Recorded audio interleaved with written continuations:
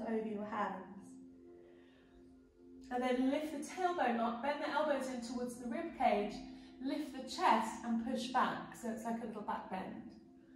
We'll do that a few more times, so rounding forward like the crest of a wave, space between the shoulder blades.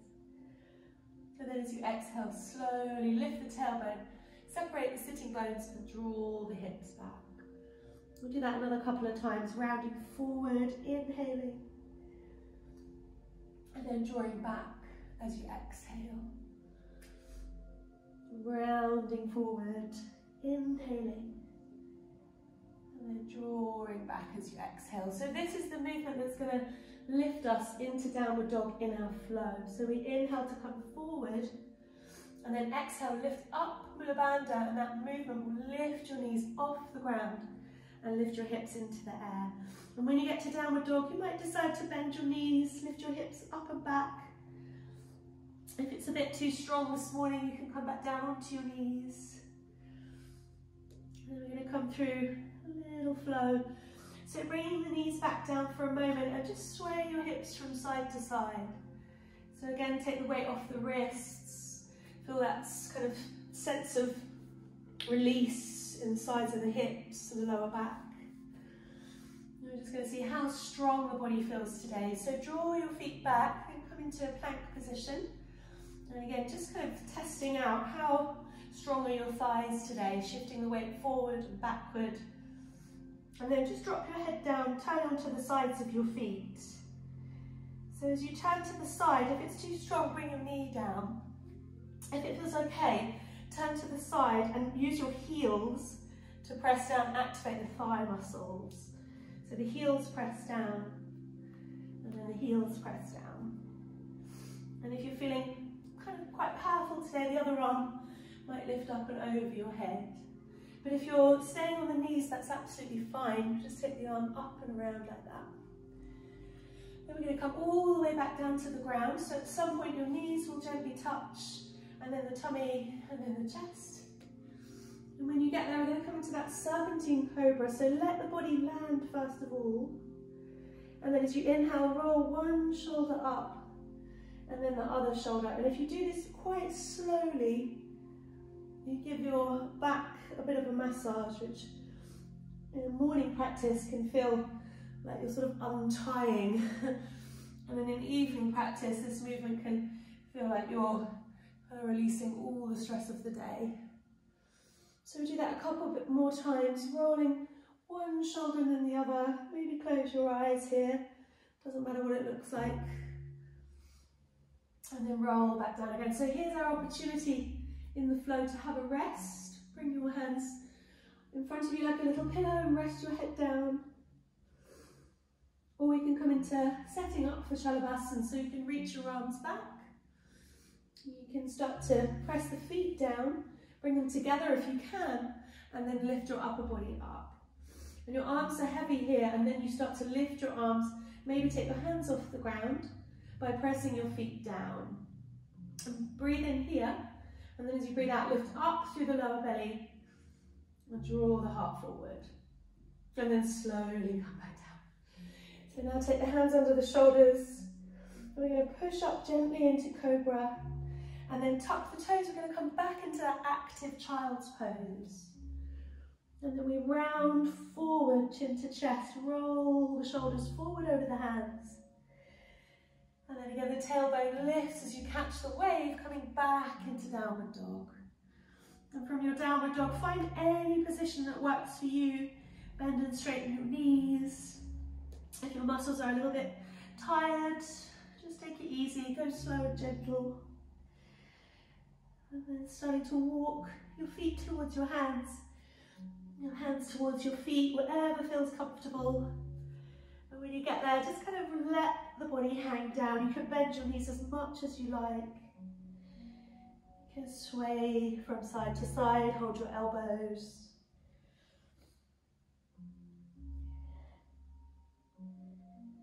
And feel your shoulder blades just gradually loosen away from the ribs. And then release your hands if you've got them. Bring your feet so they're parallel underneath your hips and have a softness through your knees. So the water flow, we're going to take our arms forwards and up. And the arms are kind of sort of heavy. You're going to inhale to lift up. And then bend at the knees, and as you exhale, just sink down.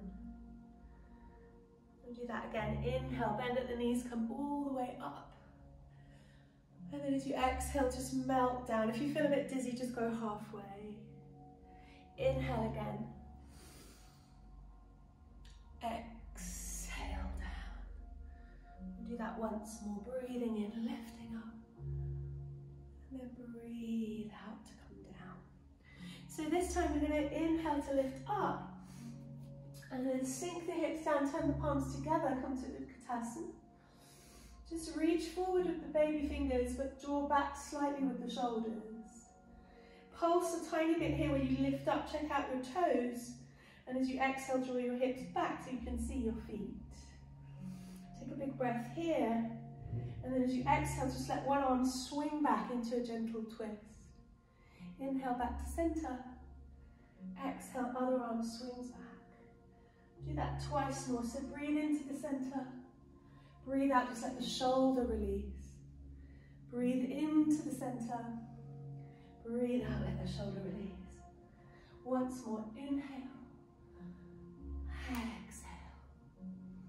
Inhale. Exhale. So lift all the way up now. Lift your heels if you can. And start to circle your hands in your wobble. Bring your hands all the way back behind you. And for the first round, we'll just hold onto your lower back and then drop the heels down. Roll the tailbone down and then lift up through the chest. Start to draw your shoulder blades, elbows together as you lift your heart up. And then as you exhale, root down through the heels, strong thighs, soft back bend. As you inhale, lift up. And as you exhale, bend the knees and fold. As you're ready, inhale for a halfway lift. Bring the left foot back. As you exhale, gently take the knee down. So as you breathe in, you're going to lift the arms forwards and up. And then as you exhale, just circle the arms gently back behind you. And now you can either hold the back, or if it's comfortable, interlace your fingers. And then just gently ease your hips forward. So no crunching in the lower back.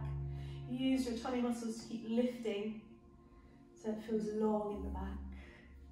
You might draw your shoulder blades together as you relax your chin down.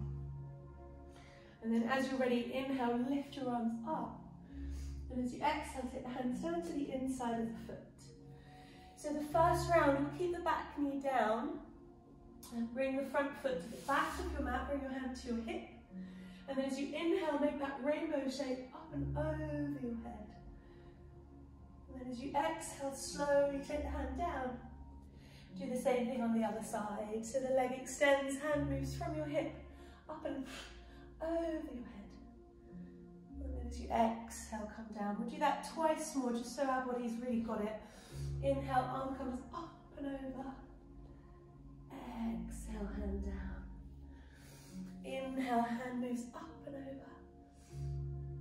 Exhale, down. Last time.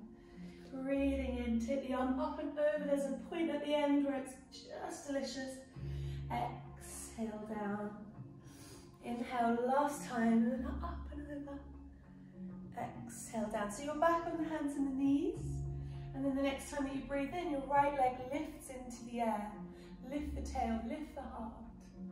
And then as you exhale, round the spine, bring the knee to the nose. Twice more. Inhale, lift the head, lift the tail. Exhale, round. Maybe keep your pelvis level just for one round, just to see how that feels stable. Exhale, knee to nose. Now draw the right foot into the air and take your hands forward. Start to shift the weight forward into your hands and then lower slowly to the ground. And when your legs and everything land, roll your shoulders to come up. And then roll back down again. Opportunity here to completely rest, head on the hands. Or if you like, you can reach your arms back. And this time maybe lift the arms and the legs up as you breathe in. And slowly slide the hands under the shoulders as you breathe out. Press down through the hips, roll the shoulders for cobra, and then tuck the toes for that active child's pose.